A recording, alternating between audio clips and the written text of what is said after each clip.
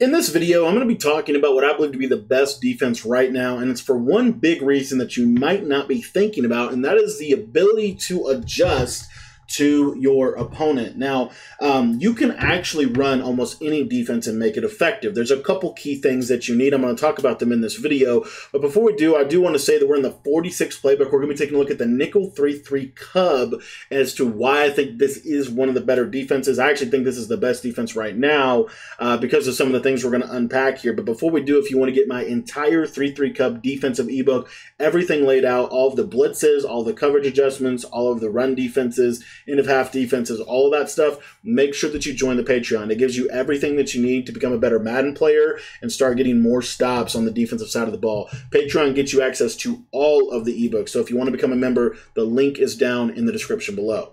So what is so good about 3-3 Cub? Really, I think if you could simplify it down to the most critical reasoning as to why 3-3 Cub is the best defense in the game, it's because of its ability to adjust to whatever the offense is going to do. Whatever offense you're facing, this formation can handle it. If you're going to be a heavy run set, this formation can handle it. If you're going to be a bunch set, this formation can handle it. If you're going to be a compression or spread set, this formation can handle both of those. Defenses in this game, especially in Madden, you have to be able to adjust your defense. And so you can actually run 3-3 Cub significantly differently depending on the abilities that you're running, depending on your style as a defensive player. All of those things are factors, but what I wanted to talk about today is how you can run the same basic defense, but actually completely different defenses out of one defense, and that's what makes, I think, 3-3 Cub so effective. So we're in the 46th playbook. I'm going to give you a cool little defense here for bunch and for tight, something I've been working on for tight that's going to be really good for snap throws. For some of the snap through wheel routes that you're going to get out of tight, as well as the corner routes. But anyway, we're just going to come on the field here and show you first and foremost what the offensive meta is right now and how 3-3 Cub is a really, really good counter. Now, why come out in nickel 3-3 and audible into 3-3 Cub? Basically the same exact reason I just shared, is that it's going to give you better adjustments. Let me just quickly show you. So if I come out in 3-3 Cub, and let's say I come out in the play Mike Blitz 0, if I, at this point, you'll see here that this guy is actually a defensive lineman. So let's say that I put DeMarcus Ware in coverage on the running back. As you can see here, he's guarding the running back. If I crash my defensive line, now DeMarcus Ware is blitzing. So he's technically, the way the game treats him is he's a defensive lineman. My linebacker, even though it's 3-3 Cub, it's actually like 4-2 Cub because I only have two linebackers, right? This guy and this guy. Now another reasoning is you'll see here, if I want to man Joyner up, I can't man him up on the left side of the screen. I can only man him up on people on the right side of the screen or the running back. Now, if I come out in the nickel 3-3, you're going to see a significant difference. Not only do we get really good personnel on the field and the fact that we can put safeties at linebacker, which I do recommend that you do that because linebackers don't animate, right? We all know that. You get better personnel on the field, but you also have what I say is better adjustments. So when I audible down here, you're going to notice that, number one, if I zone my linebackers, now I have 3 linebackers, right? If I crash my line, it doesn't affect the 2 linebackers on the edges. And so what I can also do is these linebackers are actually considered middle linebackers. So if I was to man up the right side linebacker, I can now man him up on anyone on the field. I don't have to worry if he's on the right side of the field or the left side of the field.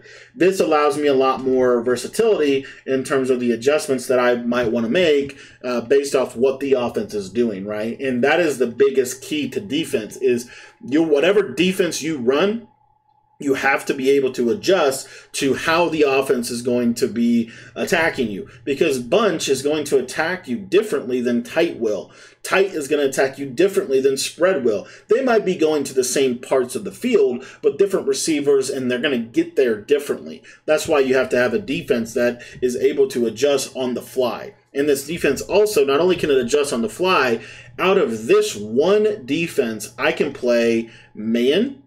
I can also play zone, right? I could do stuff like this and almost turn this into kind of a zone defensive look, which is super underrated because when you can take a man coverage and adjust it into a zone coverage, Now what that starts to do for your defense is it makes it so much less likely that your opponent is going to know you're in zone coverage. Why? Because your base coverage shell is a man concept. So we could do something like this, right, and then just manually back this guy off, and now all of a sudden we've got, you know, a great opportunity to play some good defense. Or we could roll it this direction, right? We know how good cover 3 is to the wide side of the field, so this right here is going to give us a really good shot at taking away some of the different concepts that Bunch is going to run.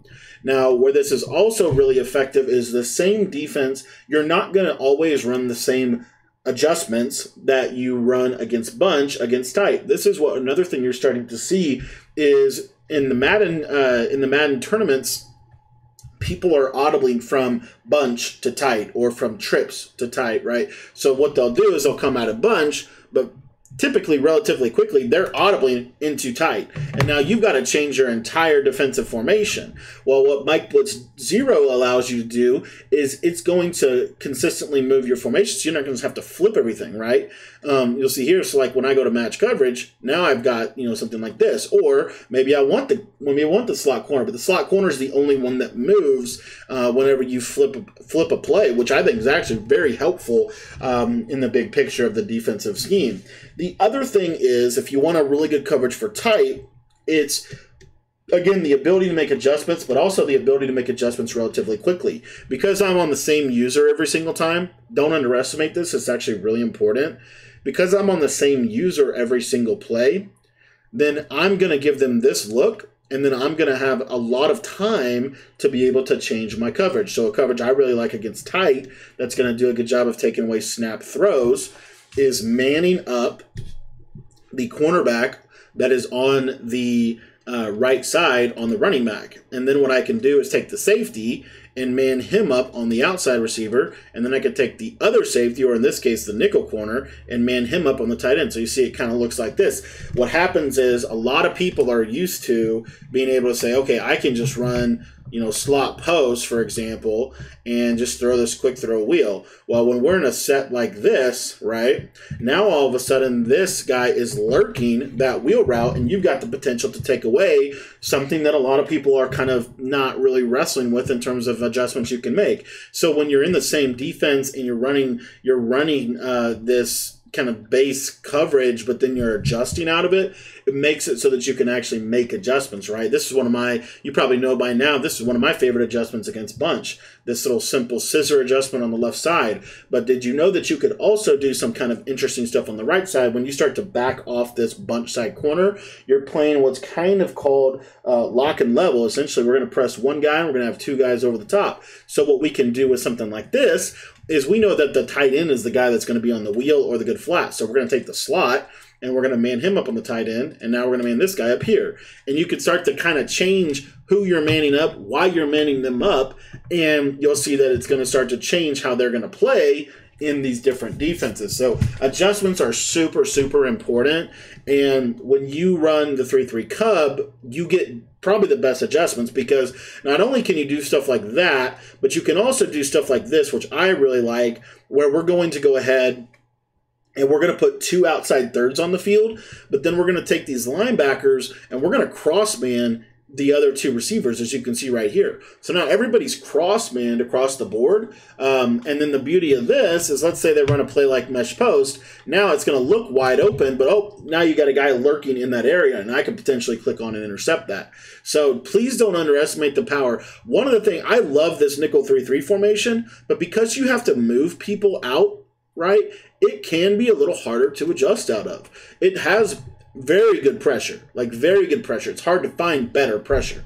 But 3-3 Cub, what you can do is not only can you get pressure, but you can actually go through and make really quick adjustments with this formation. And I think that's one of the biggest keys to this defense, and what makes it so powerful is its ability to adjust to whatever the offense does. So please, whenever you're going about putting your defense together, don't underestimate the value of having the ability to make significantly high volume adjustments and also having a plan for how you're going to adjust to the most popular formations in the game.